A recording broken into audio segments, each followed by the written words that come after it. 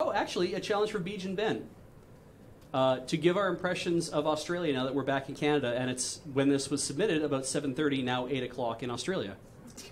AM or PM? Yes. PM, I believe.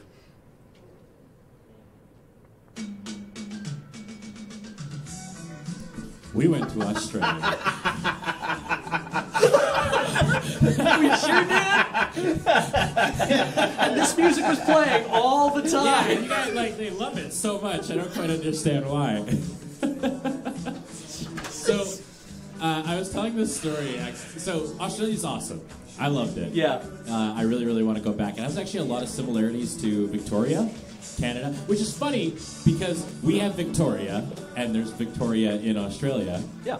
And then they have Sydney, and like half an hour outside of Victoria, Canada, there is also a Sydney. But half an hour outside of Victoria, Australia, is probably not Sydney. Nothing. No, it's just nothing. But so I don't know, like I don't know how many people actually watch the Lure panel, but like, so first things first, Australia can't like they don't really like talk to one another on their slang. Everybody's got they fight over like what things are called. And so like one person came up and their $50 bills are yellowish. Yeah. And they're like, this is called a pineapple. And everyone calls it a pineapple. Everybody calls it a pineapple, and they're like, and we also have no other like nicknames for money at all. And we were like, oh well, that's kind of sad. And so like in Canada, the dollar coin it's got a loon on it, and so we call it the loonie. And in Australia, they've got their dollar coins have a kangaroo on it. And so we looked at the guy and we were like, well, we got one for you. And he's like, yeah, what's that? And we're like, well, you've got a kangaroo on your dollar. So the Canada thing said, you should call this a rooney. And he just like looked at us and went, nah. And like walked away. Nah. It'd have Mickey Rooney on it, man. Yeah.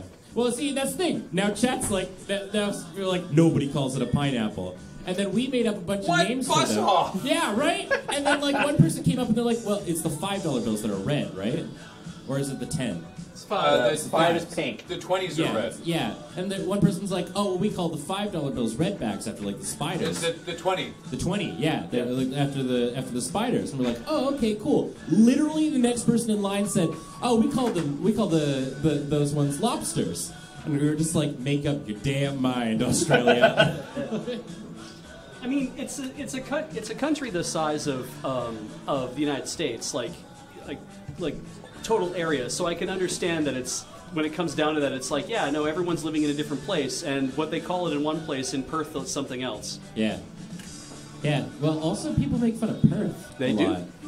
I don't understand why everybody makes fun of Perth.